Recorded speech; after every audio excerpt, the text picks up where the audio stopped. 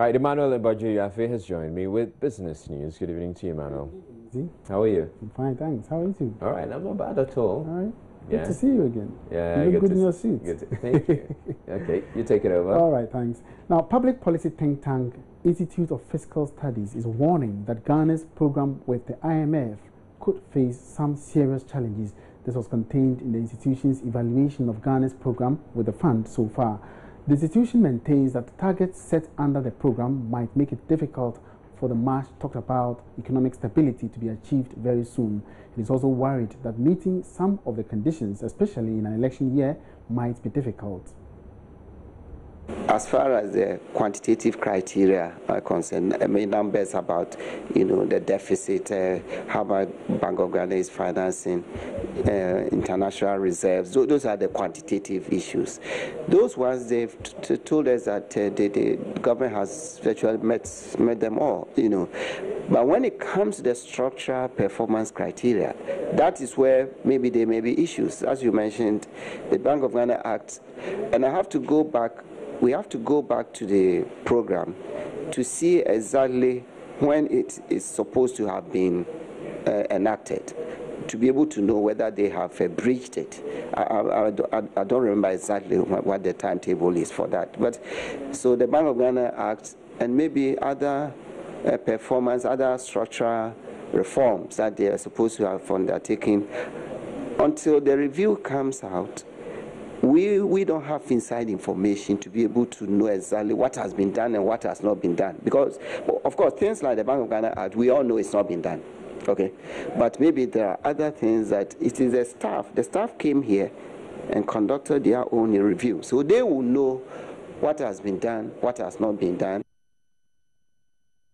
Authorities of textile printing company Printex Limited have declared that there might be some staff reduction soon because of the conditions prevailing in the local industry. The thing is that we have studios and we have designers that we train, so they generate the designs. But unfortunately for us, it is these moving designs, you see, that they pirate. So if you are lucky on your first, second, third visits to the market, then your design is already there. Now with technology, what they need is only to have the picture sent there, and they have their technology is superior than ours. So the only time frame that you have is how they transport the finished product from China to Ghana. Then that design kiss it goodbye. It is our workers who inform us that they want to go on demonstration, and that is premised on the fact that, as we speak, even today, if you are not careful, the orders that we had for the week will peter out, or it will end. So they will be redundant from tomorrow to Friday, because now we are keeping the excess labor on our back, hoping things will improve.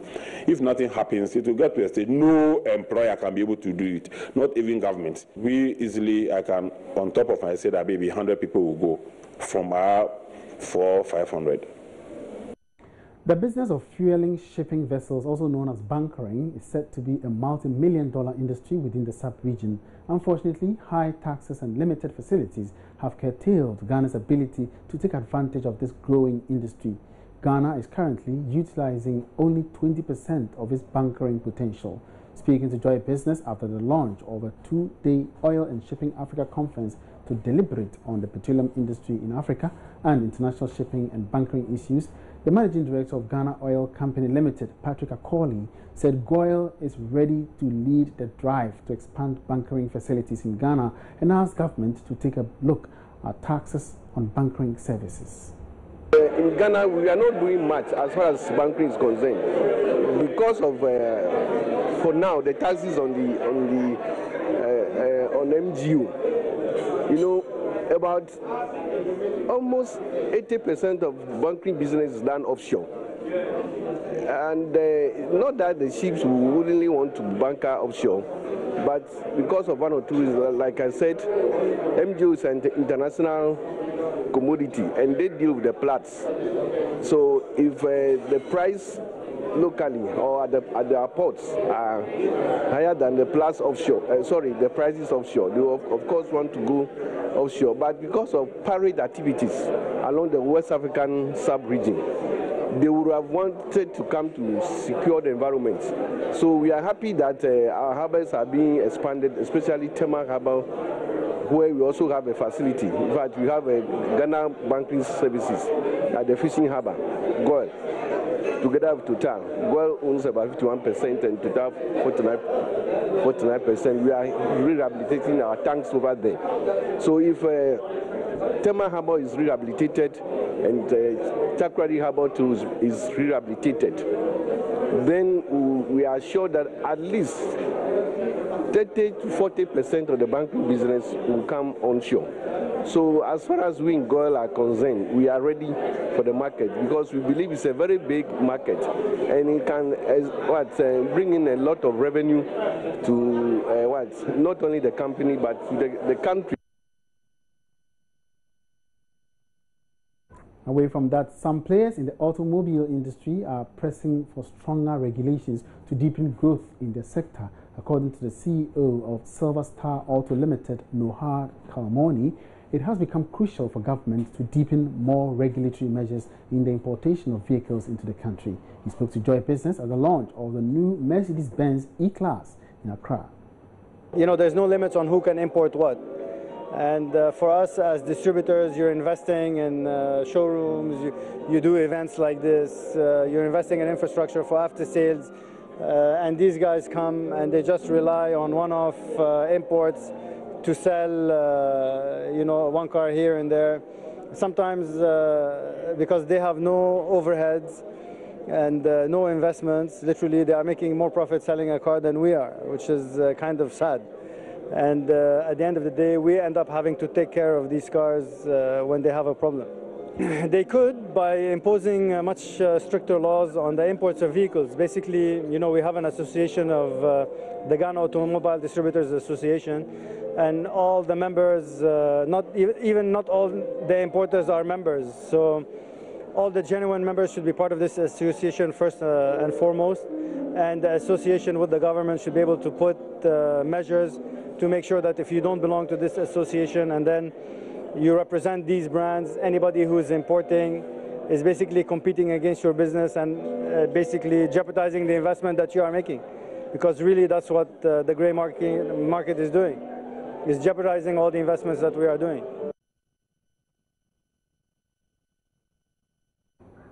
All right, so time now to go to the stock markets, and John is here ready to give us an update. John, good evening. Good evening, Emmanuel. Now, has the Brexit had taken it easy, a little easy on Ghana? Exactly. We are seeing some signals of a recovery on most of the market, especially the international commodities market, basically. So we're seeing some pacing out of the various commodities on the international market. We get there. But the Ghana Stock Exchange, after last week's performance, so like it's taking it easy this particular week because a total of about 124,922 actually traded in terms of volume at a value of 94,988. That's quite on the low side compared to what we witnessed last week, over millions and 5 millions thereabout.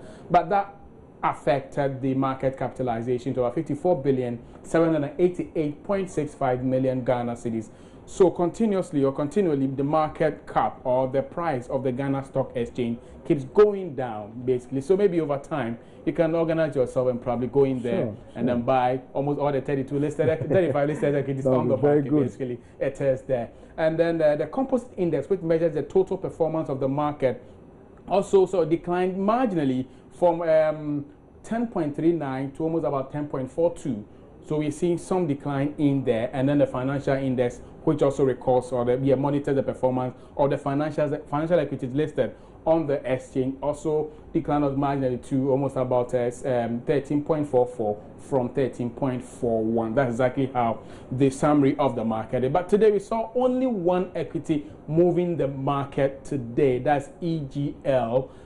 It actually lost 2 pesos and will open tomorrow at 2 Ghana cedis, 42 pesos per share. So for those of you who are interested in buying EGL shares, I think it's actually gone down a bit. You can buy very cheap and probably sell very high. So John, wait a minute. So that was the only equity that moved the market. What does it mean actually? It means that it doesn't. It's not. It doesn't mean that that's the only market that equity that traded. A lot of equities might have traded today, but the point is, it is the only equity or the only share which, on the average, exceeded the average mark. Okay. That's exactly what it means. All right. Basically, so that's exactly what it is. And on international market, crude oil, you can see it's picking from some recovery activities or signals of recovery activities there. That's just to the fact that investors are now realizing that Brexit is a reality, and therefore they need to sort of like balance out some of these things. And also, gold also gained about 11.06 per ounce. That's quite significant, a very impressive performance there, almost about 84 basis points in there. That is it. So gold keeps gaining, and then cocoa gained 30. You know, for the past 3 weeks, cocoa has been losing, sometimes $100, 45, 50 and all. But I think since Brexit, they've been gaining some value over the period. So cocoa is not that much affected. So Brexit could be a blessing in disguise to Africa. It could be a blessing in disguise, meaning that not working but gaining some value in there. But then we should be very careful in the event they decide to sort of like restructure their economies, will be found wanting. But then, domestically, the cedi not do well at all. After gaining marginally to the British pound, we thought that Brexit was going to give the cedi some advantage for some time to come. It couldn't really take that advantage. Very, very short-lived. So today the cedi lost to the US dollar, lost to the British pound, lost to the euro, lost to the Chinese yuan, only gained against the CFA franc. That's our francophone partners here in West Africa. So that's exactly how the market behaves. So for tomorrow, the market, the cedi, the currency market would open at against the dollar will open at 3 Ghana cedis 92. The pound would open tomorrow at 5 Ghana cedis 21. The euro 4 Ghana cedis 33, and then the Chinese yuan 58 pesos for one. But then for the CFA franc, you need 151 CFA franc to get yourself 1 Ghana cedis for that matter. So that's exactly how it is. The cedi as a currency is not really taking advantage of the environment in the UK and in Europe, basically. Thank you very that's much, how it John. is. That's the market. Thank you so much for the updates. That was John Amarko. Join John again tomorrow for more business news updates on the marketplace, and of course with me again on Business Live. My name is Emmanuel Abwajiri. For more news coming up, don't go away.